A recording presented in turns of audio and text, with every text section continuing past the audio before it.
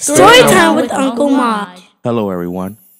Welcome to Voices, Storytime with Uncle Maj. And today's story we'll be reading Squirrel and the Pine Nuts.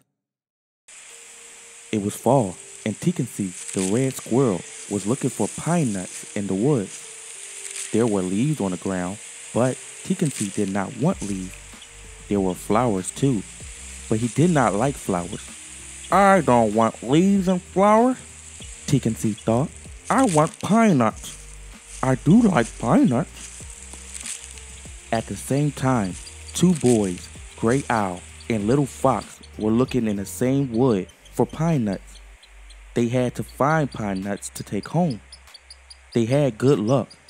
They did find pine nuts, and they put the pine nuts into a bag. Then they sat down on a big rock. Now we have time to play, Gray Owl said. First, I want to have a pine nut, said Little Fox. No, said Gray Owl. We can't have the pine nuts now. They are to take home. You know that. It would not matter if we have just one, said Little Fox. No one will know.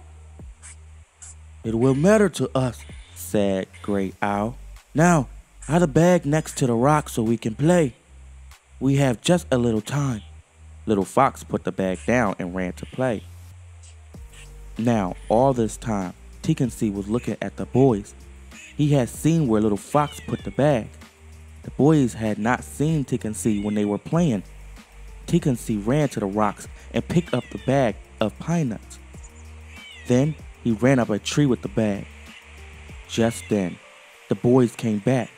Little Fox looked next to the rock where he had put the bag, but nothing was there. Come quickly, he said to Gray Owl. What is the matter? Asked Gray Owl. Look, said Little Fox. I put the bag down right next to that rock, but now there's nothing there. The boys looked and looked for the bag of pine nuts.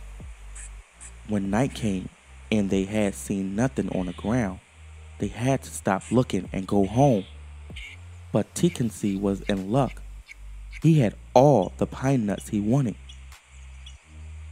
Tecumseh ran home with the bag of pine nuts. Every now and then he sat down on a big rock and had a pine nut. And every time he had one, he dropped another one on the ground. The pine nut seeds Tecumseh dropped were in the ground all winter. When spring came, the sun helped the pine nut seeds push up out of the ground and grow. Now the little pine nuts are big pine nuts tree, and there is a pine nut tree next to every big rock in the woods.